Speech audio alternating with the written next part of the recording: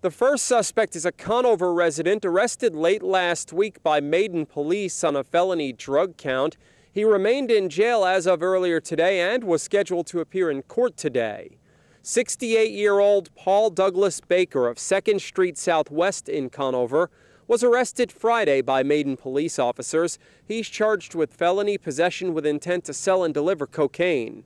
Baker was incarcerated in the Catawba County Detention Facility under $28,000 bond. He remained in jail as of earlier today, and a district court appearance was scheduled today.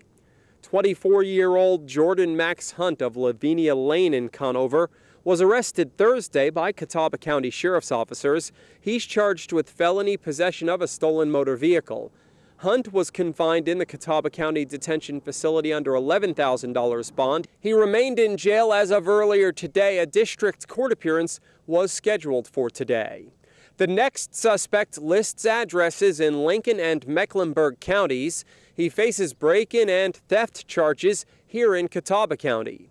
48-year-old Michael Wayne Rich of Hillview Drive in Iron Station, who also lists a Charlotte address, was arrested by Hickory police at 9:15 Thursday night on one felony count each of breaking and entering, larceny, and possession of stolen goods. Rich was arrested after officers responded to reports of a trespasser at a construction site on Startown Road. Officers found the suspect, and they also found stolen items in the suspect's vehicle, according to police reports. Rich was taken into custody at the scene.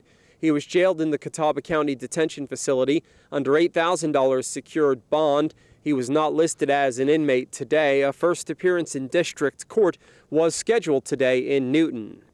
21-year-old Toby Butler Guffey of Whitetail Circle in Conover was arrested last Wednesday by Newton police.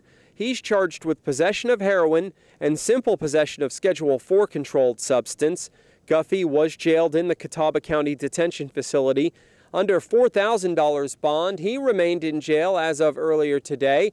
A district court appearance was scheduled for today. Reporting from Catawba County for WHKY-TV News, I'm Rob Eastwood. Back to you.